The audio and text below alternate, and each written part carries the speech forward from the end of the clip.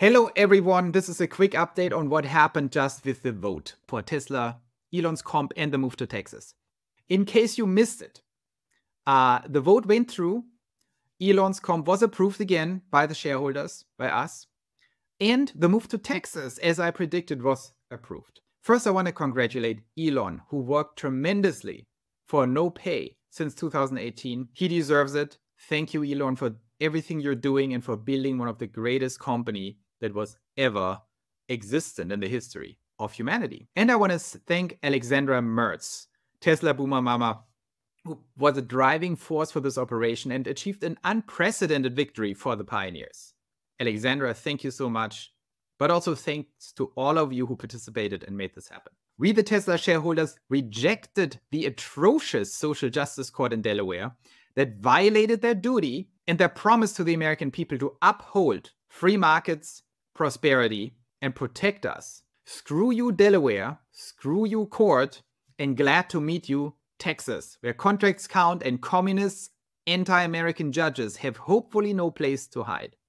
I can't wait for this relocation. This is a tremendous day for all Tesla shareholders, for everyone who loves freedom and free markets, who believes in our rights to actually do contracts with each other without interference by some social justice warrior, and who believe in progress in America. Now, I want to talk briefly about my prediction model. This is what this video is all about. In the last video on X and YouTube, I was the person in the world on all these platforms who actually stepped up and made a specific prediction. There were a few others doing something similar, but I was the first, and I made a very simple, in my mind, simple model to predict how these votes end up. And I want to go quickly into that. And I want to explain in a second why. But first, let's take a look. Let's take a look at my model, and you can actually look it up in my previous video. I'm not cheating here. This is exactly what I showed in the video, including these numbers. I didn't touch the numbers. Now, I factored in, I like simple numbers and simple models, and you can look into the formulas, how I did this whole thing. But that's how I model out reality, right? I have my convictions. I come up with a thesis. I model this very quickly into Rubel sheets. But it's a little art and science at the same time. And I'm picking the right key driving variables, putting in the formulas, and then making informed assumptions based on a predictive, Bayesian thinking where I approximate the percentages. And my prediction in the end was in 2024 that we will have 77% of people voting, or 77% of total votes will be casted in favor of comp. The actual numbers came in at 74% last time I checked. So I was at 77 predicted, 74 came in. On Texas, and that was against what most people thought, I said Texas is going to pass after second thinking about it. Because I had some hints from institutional shareholders that the votes on Texas, even though it's a higher hurdle in theory, that in reality, many more institutional shareholders will vote yes on Texas because there's no reason to vote no against it, right? Whereas on comp, there are many more reasons when you put yourself into the shoes of, managerial, capitalists. They have more reasons to vote against it. On Texas, they don't. And so I predict in this model that 60% of all shares will actually vote for Texas, right? Not of the casted votes, but of all shares. And this actually is very accurate. When you look at Elon's tweet, it looks like pretty much exactly 60% voted yes on Texas. Now, why is this important? Number one, my predictions were the most accurate in the entire world on what is going to happen here. They are also very, very important because they help me doing the right trades. And I hope you too, my viewers. Even though it's not financial advice, I'm just sharing the predictions. The accuracy here is astonishing. Saying 60% on Texas when everyone disagreed and then nailing it at 60%, saying 77% and then seeing 74% coming in is pretty good. Now, why is this so important? I don't want to boast or anything, but this is kind of a good achievement that shows you how I think and why it's important to follow this channel. I trained my brain to be able to predict the future. This is very important in my day job where I lead Quantgene and build the future of medicine, where we are constructing new turnkey solutions for hospital systems to actually get the most advanced genomics and artificial intelligence systems inside these hospital systems. In my day job, a lot of people, treat me a little bit the same way Elon gets treated. That's why I can connect to Elon so well. And I by no means compare myself to Elon for obvious reasons. I'm much, much smaller. Everything is not as big as the stuff he's doing. But I experience similar things where I'm doing things and most people disagree with me. And I have to push that through and make it happen. And that's why I relate so much to Elon. He sees the future too. He builds amazing things. Some people love him for that, but a lot of people hate him.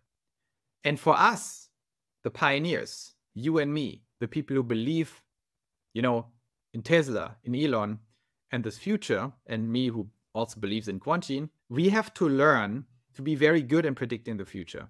And we have to train our brains to be very good at these kinds of models. It allows us to see what others can't see. It allows us to sync with Elon's brain. It allows us to accurately predict where Tesla is actually going and when. And the way I'm doing this is exactly the way I did this model. And I just want to share this.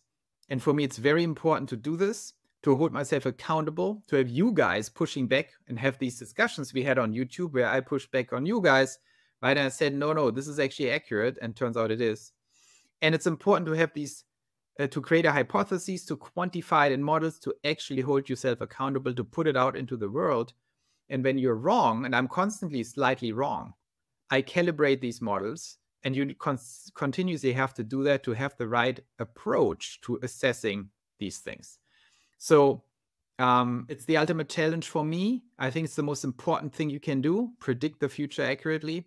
I want to hold myself accountable by publishing these things. You have to be aware that what I did there is pretty bold, because if I'm wrong, I look very stupid. And so that puts a lot of, pressure on me to concentrate. And that's why you guys should hold me accountable for this. In the future, because I will keep doing this. That's why you should follow the channel. I also want to thank you guys to actually help me do these things. It's very helpful. And, it's a constant training. It's also key to not be biased in your thinking. You need to make these bold predictions. For example, the institutional shareholders, how do they behave? And instead of just ranting on X or YouTube and saying something and not holding yourself accountable, this is the way to get it done. So what happens next? I think from here, a lot of suppressive power on the Tesla stock is going to fall to the wayside. I think we have now a straight line of sight to the Robotaxi unveil on August 8th. I think it's going to be a hell of a ride. And I think the ride is going to go up. And we will see what happens in between. It's very important now to predict what's going to happen. It's very important to quantify it accurately. For example, if the stock runs up too much, right, there might be a dip after August 8th. If it doesn't run up enough, there might be a bump after August 8th.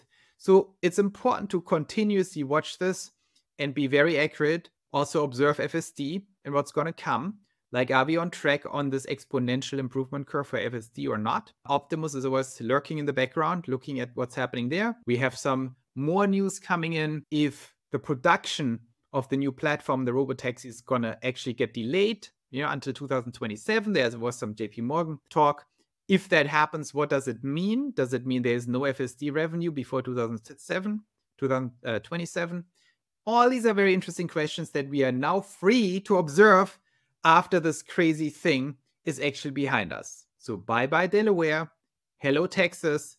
Thanks you guys for watching this. I hope we will have many more predictions, and I can't guarantee you that I'm always this accurate, but I will try my best, and together we can predict the future and then build it. See you around.